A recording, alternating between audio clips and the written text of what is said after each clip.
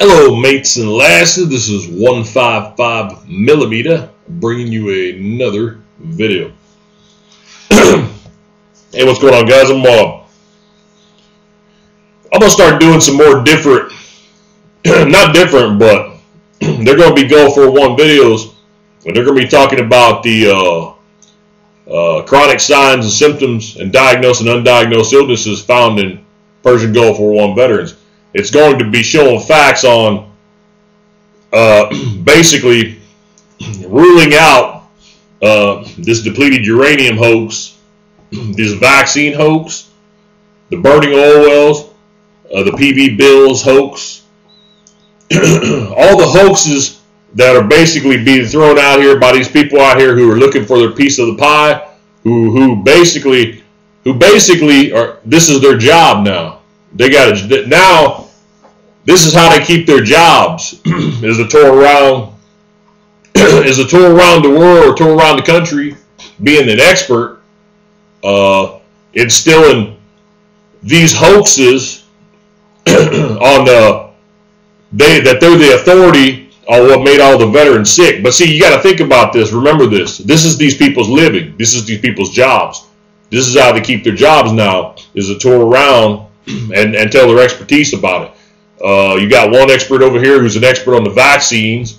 They jump in and grab their piece of the pie, and they do that for the non-deployed veterans with Gulf War illness. And you got the other expert over here who's the expert on depleted uranium. They jump in on this side with their piece of the pie.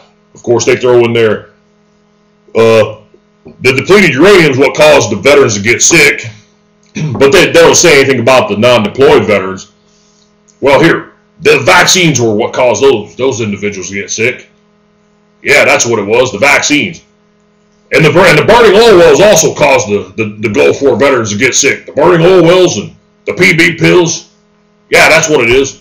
But the non-deployed vets, oh yeah, it was just the vaccines that did that. It was just the vaccines that caused them to get sick. Even though all of us got the exact same chronic multitude of chronic signs, symptoms, and diagnosed and undiagnosed illness.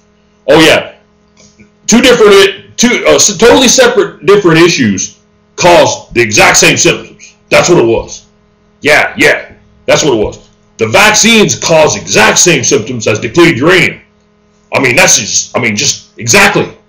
I mean, it's just mysterious. Maybe they just shot us up with depleted uranium. Oh man, maybe it's conspiracy. Get out of here, dudes. Get out of here, for real. Common sense. People use common sense. And I'm talking to YouTube as a whole. And this goes for a lot of stupid people here on YouTube, man. A lot of stupid people. Okay? And I will say, man, there are some people here who ain't stupid. There are some people there that I've met that ain't stupid. Like, for one, a guy named Semi-Auto Rifle Lover. His screen name is Semi-Auto Rifle Lover 1. This guy's smart, dude. I mean, he can sit back and look at these idiots and look at all the stupidity, and he puts facts and common sense. You know, there's a lot of stupid people here that believe a lot of stupid, ignorant stuff, man. I mean, how's depleted uranium going to affect non-deployed vets? They claim that depleted uranium affects, okay, the deployed veterans. They claim that that's why we got sick. That's a lie, dudes. How comes the non-deployed veterans got sick, man? It's just stupid. It's just stupid. It's so stupid. And you all wonder why I got a bad attitude here, man? With the stupidity of all these people running around here trying to keep their jobs, man, off the backs of Gulf War veterans? Stupid, man. Now you understand why I wear my t-shirt, man. I got both these medals on my DD-214, and I'm going to keep on wearing it. Shit, these people are just stupid, man. I don't believe anything. I don't even believe anything these fools say, man. I got to look at the facts from now on everything. That's why I look at the facts. I have to see facts. Just because somebody tells me something, I don't believe anything, man. Anything. And that's a result of this Gulf War. I don't believe anything, man. believe anything they got to say. I look at the facts. And if y'all follow the Kings of Battle channel that I have, I put up a channel on here called the Kings of Battle, and that is just a reference to artillery. But I'll put up some good stuff over there. If you guys want to go check that out as well. Facts on what caused all this Gulf War illness. And in fact, I referenced a video over there of something that happened recently back in September of last year.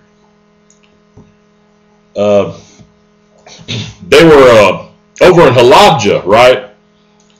There's some people over there that was doing some construction over there, and they're trying to build a park. And they started digging through this area, and they already knew that there's a plane that was that had crashed there. And that plane was one of Saddam Hussein's planes that carried bombs during the Anfal campaign back when Saddam Hussein bombed the Kurds back in 1988. Well, this plane was shot down, and it went down or whatever, and it went down and dug itself into the ground.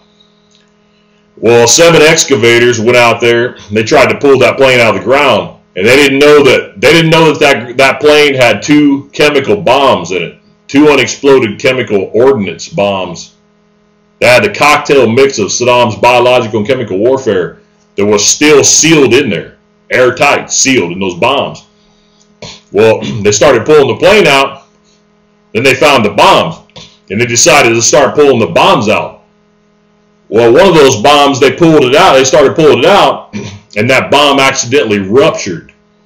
Now, you got to remember, dudes, this was what?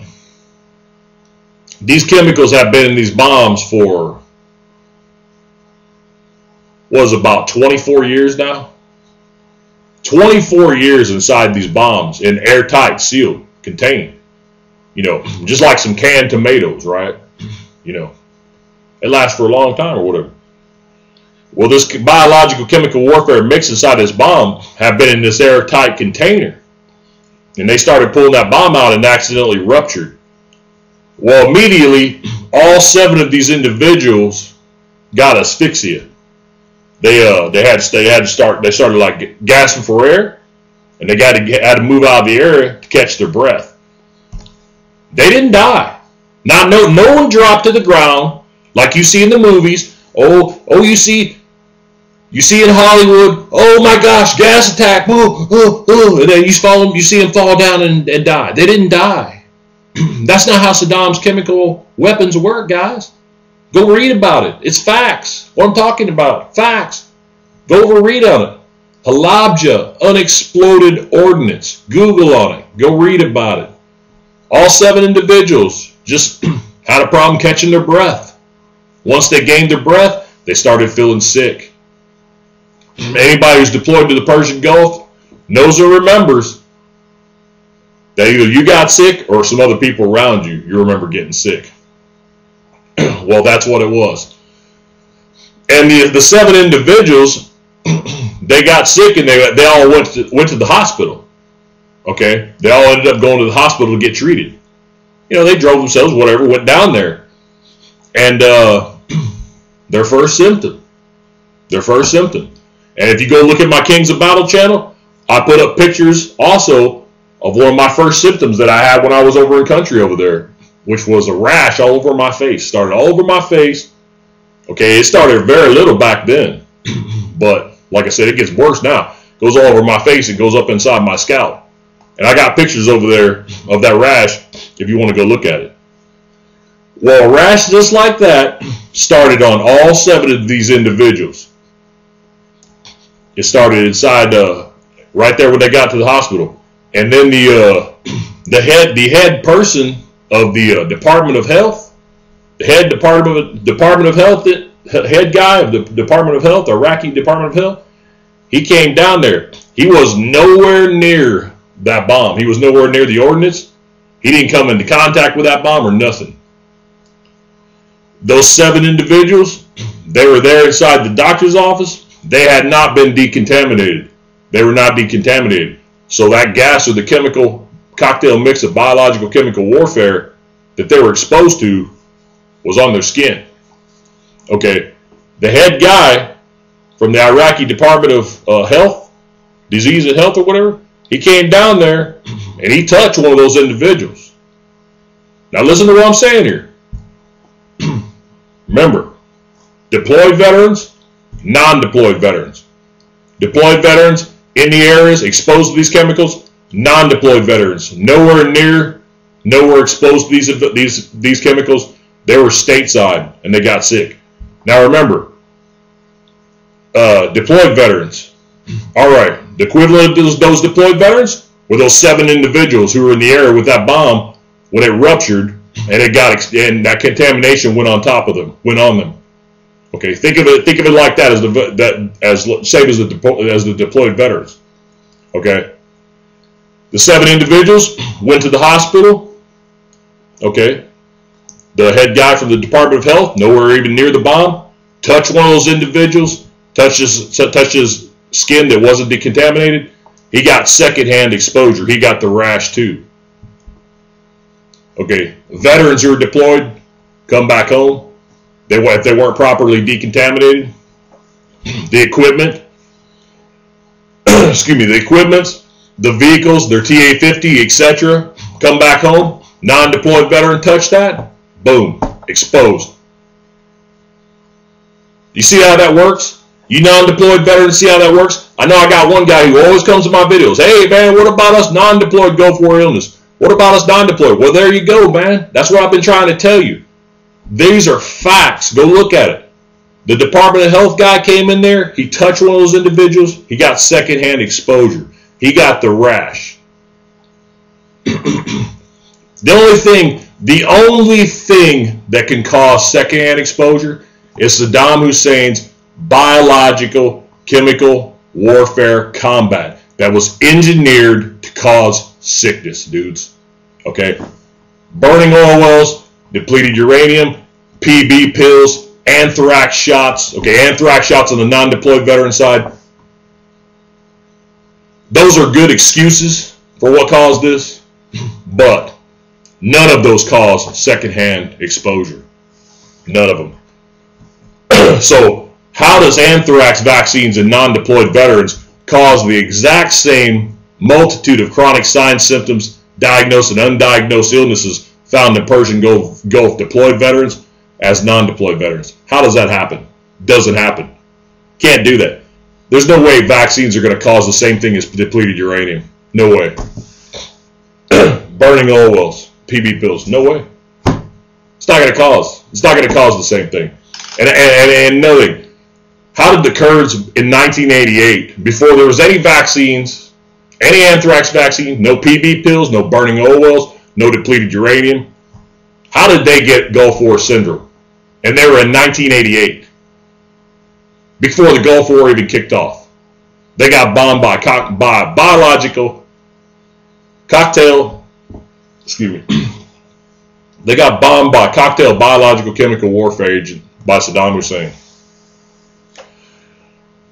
In fact, that exact same mixture that I just told you about, that you can go over and Google on, that lasted for 24 years in that bomb, that just gave those individuals that rash.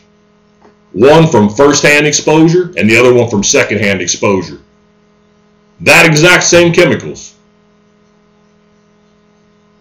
I just told you about is what caused the exposure and the second-hand exposure.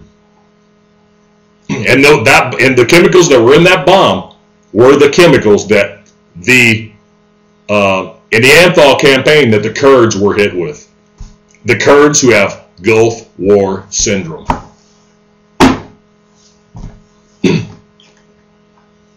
I mean, everybody wants to keep spinning this depleted uranium thing, man. They want to keep spinning their vaccines. You got the vaccine expert over here. You got the depleted uranium expert over here. They all want to tell you, oh man, hey, it's their job to run around here telling you all about it. Tell you all about it, man. Keep their jobs. Me? It ain't going to fly with me, man. Sorry. It ain't going to fly. Leave no vets behind. That's my channel. You put all 2 and 2 and you put the facts together, The facts show that there's no way any of these things. The facts show that there's only one thing that caused this, and it was Saddam's engineered combat that was made and engineered to cause this. All right, guys. Respectable citizens carry firearms. Criminals carry weapons.